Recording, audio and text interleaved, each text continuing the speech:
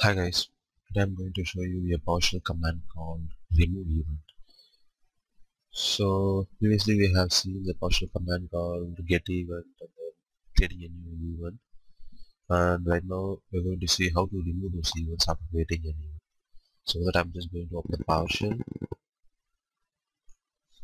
and here I'm just going to help menu for the command remove event.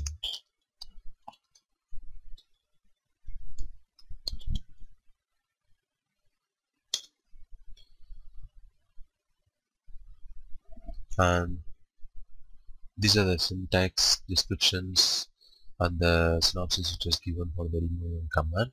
As it says, the remove event command was used for deleting the events from the event queue. So let's execute some examples in the PowerShell window, and so that we can go to the PowerShell online help.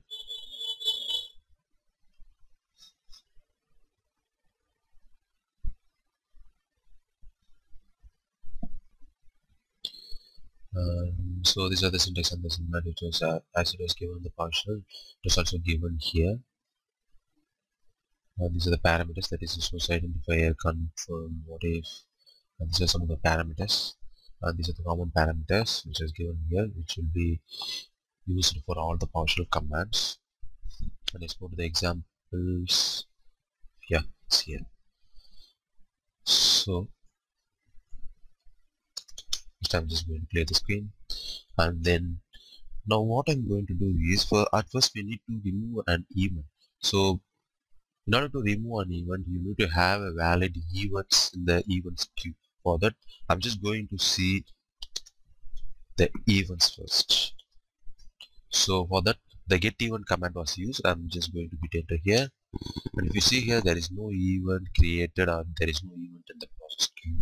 So for that, I'm just going to create a new event called, with the help of the command called new event.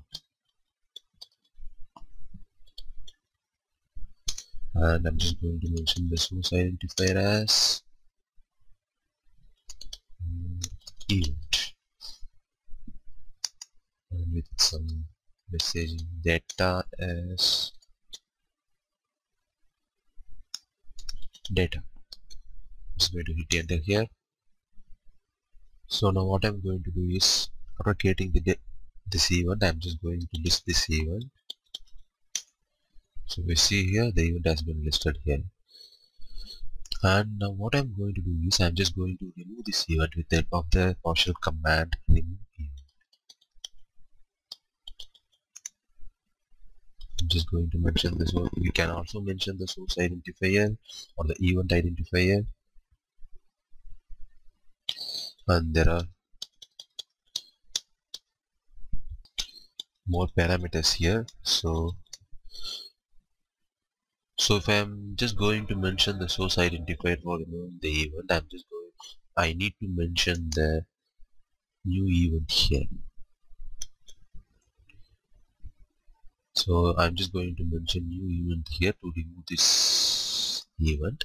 And if I am going to use the event identifier, I'm just going to mention the event identifier number 2. So I'll just show you how to use the event identifier first. So let's get the event. By mentioning the event identifier, we'll just look out the event. So if you see here, the event with the identifier 2 does not exist. So this is how you will use the remove event PowerShell command to remove the events which was in the current PowerShell queue. And you need to keep in mind that this get event and the new event are generated only for this current version of the PowerShell. And if you just close this, it was current session of the PowerShell, and if you just close this PowerShell window, this event will not be available, and you need to create a new window in order to see, or in order to remove the events first. So I think this video might be helpful to you. And if you like the video, you can just subscribe to my YouTube channel. Thank you for watching the video.